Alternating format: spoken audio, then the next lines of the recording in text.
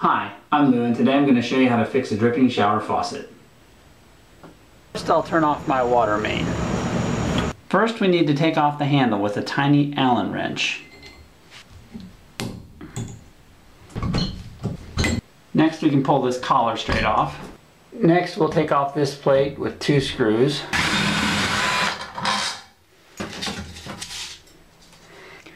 Next we need to take this ring off. It'll probably be tight enough that you'll need to use a wrench, but it'll also probably be so tight that if you just use one wrench and twist it this way, it won't come off, but it'll twist the pipes inside the wall, which you don't want. So what I'm going to do is use one wrench, this is a pipe wrench, to hold this piece firm while I loosen this with a pair of channel locks.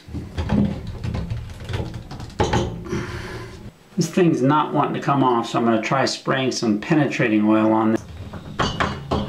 Hopefully yours won't be this tight, but I actually had to go out and get a second pipe wrench.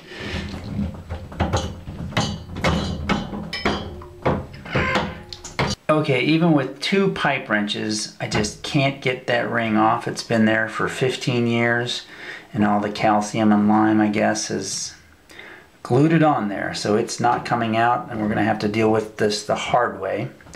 But first let me show you how you would deal with it the easy way. Is most likely what's going to happen is yours will be more like this, which this is the same thing, only the pipes are buried behind the wall, so you're looking at this piece pulled out. And all you do is take that ring off. You see it should come off fairly easily like that if it's not glued on there. And then there's this cartridge, it's a plastic cartridge, you pull out and you go to the hardware store and buy another one of these. Take this with you, and it's a completely replacement part. Buy another one. They're about $20 to $30 for one of these. And just shove it back in the same way. They're little notches, so you can't really get it wrong. Just shove it back in there. Put your ring back on. And put the whole thing back together like it was before we took it apart. And you're done. That's the easy way. I hope it works that way for you. If not, stay tuned. Okay, you're still here, so it looks like you've signed up for the hard way. And that is, we need to replace that entire unit with a new one here. The problem is, it's connected with the pipes behind that fiberglass shower, and we can't rip a hole in the fiberglass shower and make it look good when we're done. So we're going to have to do it from the back side through the drywall.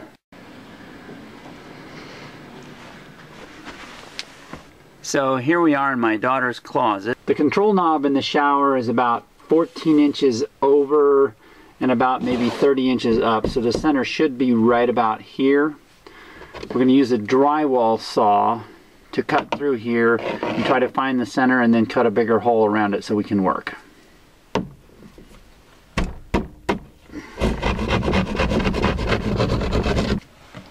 There it is right there. Okay, so this is roughly a 12 by 12 opening, and it's big enough that I can reach all the pipes to get to this thing and replace it. But this board right here is in the way. I'm going to have to take it out and put it back later. So I'm going to make a really wide hole. It goes from about here to here. And I bought an access panel like this at the hardware store. So there's the final hole and the access panel. This stud is square in the middle of my work area, and it has a huge hole out of it already, so it's really not providing much support. I'm going to go ahead and cut it out for now and then put something back in when we're all done to support the wall. Now we'll take this cross member out, which thankfully is held in only by a couple of screws. The access panel frame doesn't quite fit flush against the wall because of the stud here, so I'm just going to cut a little bit off the plastic on the inside to make it fit. We want to completely remove this, so we need to cut off all the pipes. We're completely free except for this one pipe that goes down to the faucet, and I'm actually just going to reuse this pipe. So I need to unscrew the faucet from this side.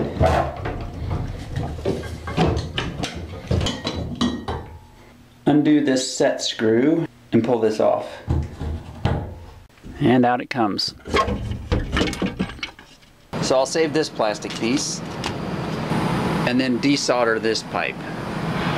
A lot of the heat is also being sapped off by this other copper, so I'm going to cut some of that off.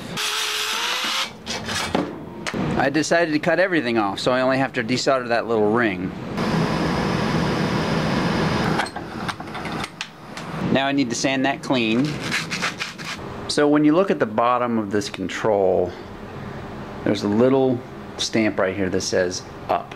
So that's what goes up to the shower, meaning the faucet goes in the bottom part here, and hot and cold are on the sides.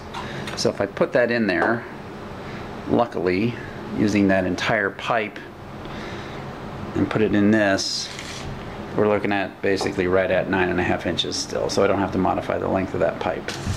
So I want to solder in here, so I'll put some paste on the outside of this pipe, and actually maybe a little paste on the inside of this, and heat it up. So in goes the new one. I'm going to sand these off a little bit. I won't have to do any more soldering from here on out because I'm going to use these push-on connectors. So I'll screw a connector to each one of these and push these couplers onto each one of my pipes. These connectors come with little horseshoe-shaped locking clips that go in like this. So to go from here to there, I'm going to need a 6-inch piece of pipe. This plastic PEX pipe is really easy to work with and easy to cut, so I'm going to use it for that piece. I've got this special cutter. All you really need is a utility blade. And push it in. Now I'll shove the control in. I'm going to use red PEX piping for the hot side. This is really too sharp of a bend for PEX, so I've got extra tubing. I'm just going to go around and loop in like this.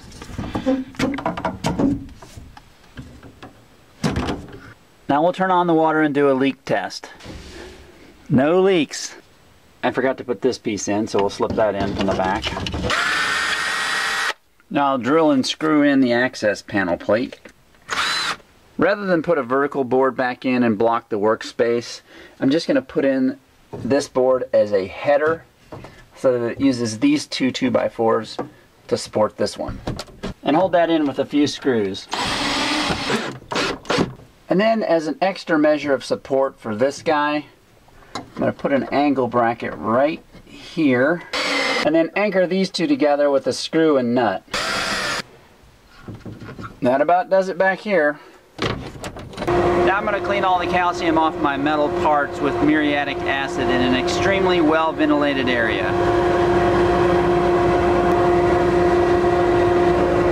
Good as new. Look at the difference. Now we button back up the front with this cover piece, screws, this collar and handle, the plastic piece down here, and then finally the faucet. No more drips, but who would have guessed this would have turned into such a big project? Thanks for watching.